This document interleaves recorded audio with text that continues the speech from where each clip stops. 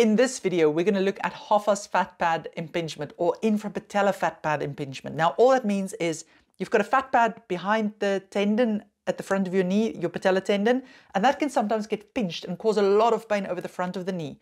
So we'll look at why that happens and how it happens, then how to diagnose it because it's quite easily confused with other types of knee pain.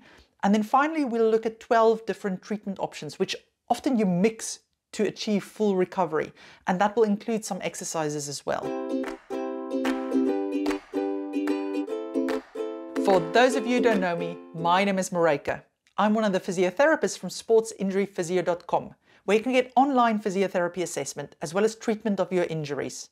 Have a look at the description of this video if you want a link to our website. Now, Hoffa's fat pad lies right at the front of the knee, below the kneecap and just behind the patellar tendon. So the patellar tendon is the tendon that runs from your point of your kneecap to your shin bone, and it's part of the complex of your quad complex. So if you contract your quad muscles, your front thigh muscles, you also pull on the patellar tendon, and that then can compress the fat pad. The fat pad also crosses over the line, the joint line of the main knee joint, so where the femur bone and the shin bone comes together. Now, interestingly, the fat pad, it's obvious that the fat pad is there to provide a bit of cushion for the tendon, but it also helps with a bit of shock absorption and helps to get the loads more evenly through the knee joint. But the interesting bit is that it also has loads of nerve endings. Now, we tend to think of fat as something that is kind of redundant. Why do we have fat? But in this case, the fat pad seems to have an important role that those nerve endings sends messages to your brain about where your knee is and how your knee is moving with regards to how it perceives pressure changes. But it's also the reason why it can become so painful when it's injured because of all those nerve endings. Fat pad impingement is exactly what the name says. It's whenever the fat pad gets pinched either between the bones, the femur and your shin bone, or actually that the kneecap pinches it down onto the other bones. And we're not really sure why that happens exactly, because the fat pad is meant to slide freely, but sometimes it gets a bit stuck and then it gets pinched. And that can be either due to a lot of swelling or due to something holding on to it, so thickening or scar tissue or things in that area. Now, some of the things that researchers have identified so far is that if you get a direct knock, so either you fall onto your knee or somebody kicks you or hits you with a hockey stick or something like that, and that causes sudden swelling of the fat pad, then of course it's more easy to pinch it, and then often it becomes a bit of a vicious cycle that the more you pinch it, the more it stays swollen and it doesn't want to calm down. Then secondly, there's also some evidence that repetitive trauma, especially through hyperextending your knee, because if you're going to hyperextend your knee, you're going to pinch the fat pad more easily. And if you do that enough times, that can irritate it to the point where it becomes chronically thickened and swollen and uncomfortable. But there's also evidence, although this is in rats, that high levels of exercise where they make the poor rats run a lot on a treadmill, that can cause fat pad swelling. Although we don't know if that's part of the reason in humans, because obviously our biomechanics is quite different. And then there's also some evidence that perhaps the shape of your kneecap can predispose you to this type of condition, that some people tend to get it more easily if they have a certain shape in their bones than others do. And then lastly, there's also some sort of a link between osteoarthritis and fat pad impingement. But again, we can see there's a link, but we're not quite sure what that link is. A primary diagnosis of fat pad impingement, which means that it's only fat pad impingement, is actually not that common. It's more common that it's there in combination with another injury, like for instance, patellar tendonitis, which is an overuse injury, which makes you think, okay, maybe overuse in sport can cause fat pad impingement as well. And also ACL injuries or meniscus tears, which again, with those type of injuries, you usually have a bit of trauma involved, which can mean that you get that pinching of the fat pad. And this is why it's also often called a syndrome rather than an injury, because it means that it's not just the fat pad, there are quite a few other things often that's also going on. Now, to diagnose it, your physio can usually diagnose you through just really listening carefully to how your pain started, where you are feeling your pain at the moment, so doing some tests, just prodding where you feel your pain and seeing what movements hurt and doesn't hurt. and also seeing what makes it feel better, what makes it feel worse. Now, in some cases, you may need to have a scan to get a definitive diagnosis, but in most cases, that's usually not needed. Typically, the pain from fat pad impingement is felt deep behind the patellar tendon or to the sides of it. It can be like a burning pain, or it can be a deep aching pain. And most of the time, there will be quite a lot of puffiness and swelling in that area as well. Now, the pain is mostly felt when you do activities where you straighten your knee fully.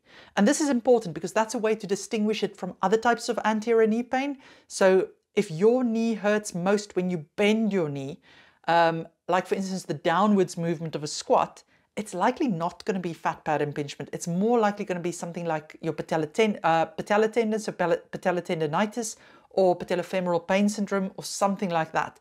So when you feel your pain is quite important. So another thing that can bring the pain on is if you straighten your leg fully and you really tighten up your quad muscles. That movement can often cause that pain to feel worse as well. And your physio can use that movement to reproduce the pain as well, that they push your leg fully straight. So they'll push down on your knee gently and up on your heel to just get that straightened out. And that can often reproduce the pain because it tries to pinch the fat pad. Then standing for long periods of time can be uncomfortable. And the most common reason for that is that we tend to have bad habits where we just push our knees back into hyperextension. And instead of using your quad muscles to take the strain off your knees, you kind of hang off your knees by pushing them too far back into extension. And that's typical the position that the fat pad will pinch in. And that can be one of the causes as well for fat pad impingement if you have a habit of standing with your legs locked into full extension like that. And then lastly, it often also hurts when you walk around in flat shoes rather than shoes with a slight heel on them.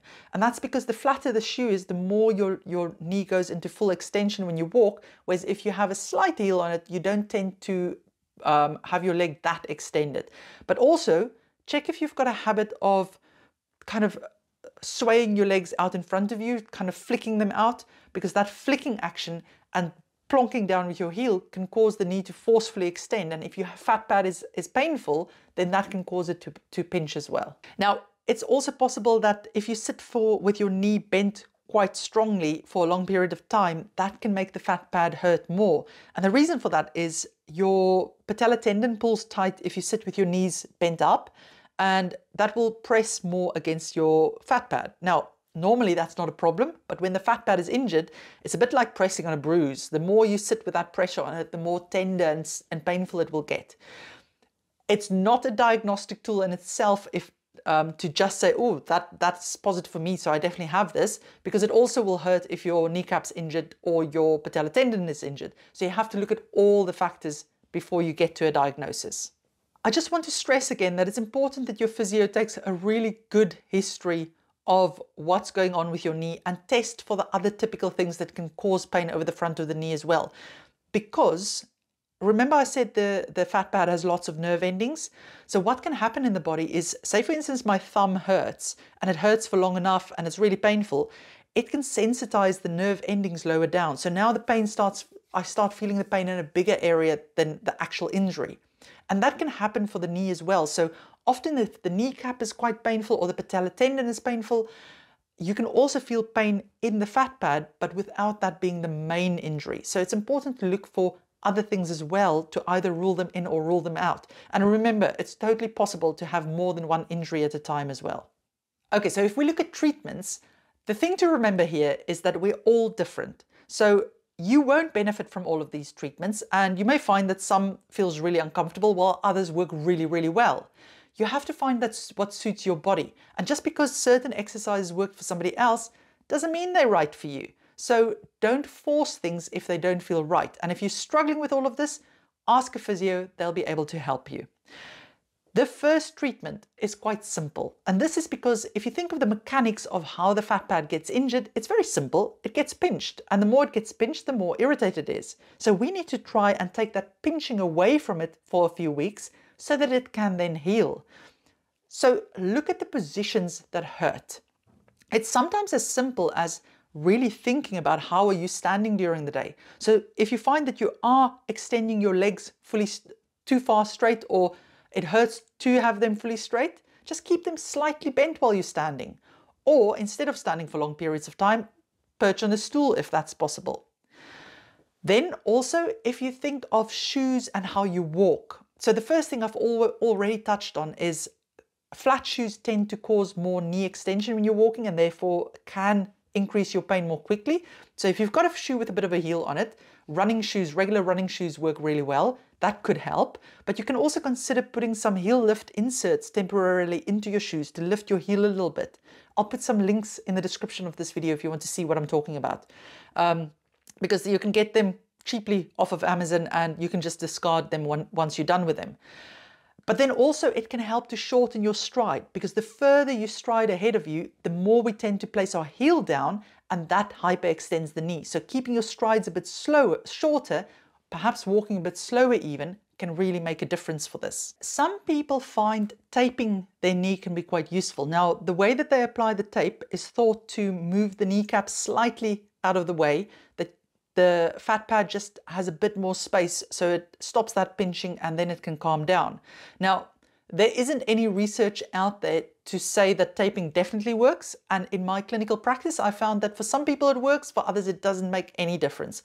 But it's something that's relatively cheap to try, so if you are having quite a lot of trouble, it's definitely something that I would give a go and see how it feels. But what you want to do is you want to check how much pain you have before you apply the tape, and so it's useful to have a movement or something, or just take notes of what your pain feels like during the day. Then you apply the tape and you take notes after that. And if the tape reduces your pain by at least 50%, then it can be useful to continue. If the answer is no, it doesn't do that, then I wouldn't continue with it.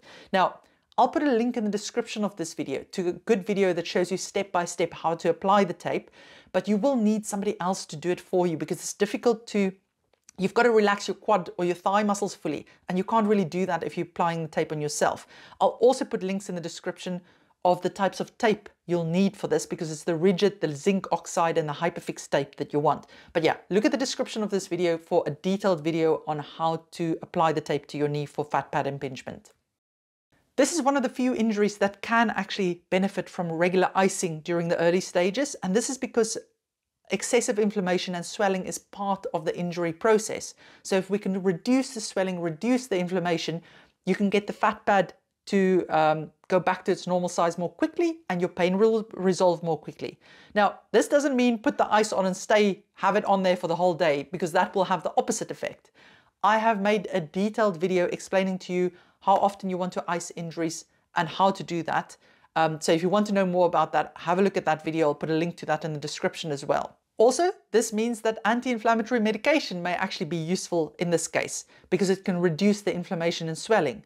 However, you do want to check with your doctor before you take them. I know they are freely available over the counter, but they can have side effects. So it's always best to check with your doctor if there are any tablets that is okay for you and whether you should avoid some of them. And with anti-inflammatories, it's also one of those things where you want to take a short dose, so not more than 10 days usually. 10 days is the maximum. Usually it's better if you can take it for shorter periods of time, but your doctor will be the person to advise you on that. Some patients may have a kneecap that doesn't move as freely as the other side. And some therapists feel that if you mobilize that kneecap, so you do movements on it to get it to move more freely, that can help reduce the strain on the fat pad. However, we're not quite sure if that actually works, because the studies where they have tested that, they've also combined it with other treatments that we've seen does work in the past. So it's not clear whether the manual therapy actually adds much in those cases. But again, it's something to try. It doesn't seem to have very negative effects. And if you do have a massive flare-up after you have a treatment of manual therapy, that's likely not something you want. So that's something to chat to with your therapist. But in most cases, an experienced therapist will know how to do it, that you don't get a big flare-up afterwards. An exercise that people often prescribe for this condition are quad or front thigh stretches. And the reason is that they reckon because the patellar tendon is attached to the quad muscles, if the quad muscles are too tight, they can pull the patellar tendon too tight, and that can press on the fat pad. However, in my experience, if you do quad stretches too early on in the treatment, can you see that you're going to be the person pulling that tendon even tighter over already irritated fat pad, and it's going to make it more sensitive. So if you want to do stretches, please take note of how your pain feels before you do the stretches and normally throughout the day. Then usually the stretches feel okay while you do it, but it'll flare up several hours later. So do check in the 24 hours after how your knee reacts to make sure that they are okay to do. But a better option, especially during the early stages of recovery, can be massage, foam rolling, using a massage gun on your quads, not the fat pad, because that will irritate it more with the percussions. Or even perhaps dry needling can help to relax the muscles. But I would definitely stay away from quad stretches during the early stages. Later on, once your fat pad irritation has disappeared, then you can start adding in stretches that gets the patellar tendon into that position where it compresses the fat pad a bit more. If we look at strengthening exercises for fat pad impingement, often when somebody's knee is injured, the first thing they want to do is strengthen the quads. But with this condition, again, I want you to just delay strength training for the quad muscles with a little bit until the fat pad has calmed down a bit. Start with things like glute exercises and core exercises in positions that doesn't hurt your knee. So for instance, a clam exercise. I know it's a little bit boring, but it's something you can do to get your rotators of your hips stronger and teach yourself that movement pattern of getting your hips out that won't affect your knee, because the better your control is there, the less your knee will turn and twist as you move, and that can help your fat pad. Also, hamstring strength and control is actually very important here, because if you think of how your knee straightens when you walk and run, it's the hamstrings that actually has to stop it from overextending. So good hamstring strength and control is important for fat pad syndrome.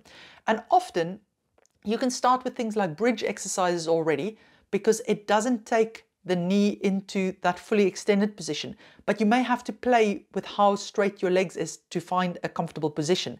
I've made a whole video about different progressions for glute bridge exercise. I'll put a link to that one in the description of this one as well. Also, foot and ankle exercises to stop you overpronating. That can help with how your knee carries strain and how the fat pad moves when you move. And again, I've made a video for exercises to correct overpronation if that's part of your problem. And then lastly, we have to strengthen the quads, but possibly the best exercise to start with are squats and isometric squats in small ranges of motion. So you don't want to do knee extension machines in the gym, because if you're going to do that full extension motion, it's likely going to cause that pinching of the fat pad. Better exercises like a high wall sit, where you're not too flexed with the knee, so the patellar tendon isn't pressing too hard on the fat pad, but you're also not too extended with the leg, so you're not getting that compression component when you fully extend. So you just keep that middle range position. And then later on, as the fat pad calms down, you can start working through range of motion with different types of squat exercises. But it's really best that your physio advises on those, because there's no one size fits all with it, and will depend on your current control and how irritated your fat pad is with this. Then something that flows into the exercises is retraining movement patterns.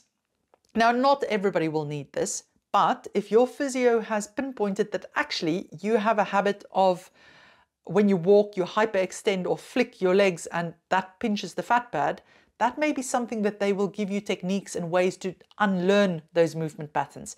But it's really not everybody who needs it. In most cases, it's something else, just plain old overuse that affected the fat pad. So don't go changing your movement patterns if you don't need it. Now, sometimes if you overpronate, it's not something that you can actually correct with exercise. This is excessive overpronation, by the way. So remember, it's normal when we run and walk to pronate. Our feet roll in and out as part of the normal gait cycle. But if that's excessive and your foot is of a foot shape that can't actually be corrected with exercise, then you may benefit from wearing orthotics, which is shaped for your foot to just reduce that excessive pronation. You can get off-the-shelf ones. I'll put links to that in the description of this video. But it's often best to actually see a podiatrist for this, especially if you have really flat feet, because in those cases, the off-the-shelf things don't really fit that well, and they can be really, really uncomfortable. Corticosteroid injections used to be the first line of treatment nearly for fat pad impingement, because it works so well with calming the pain down.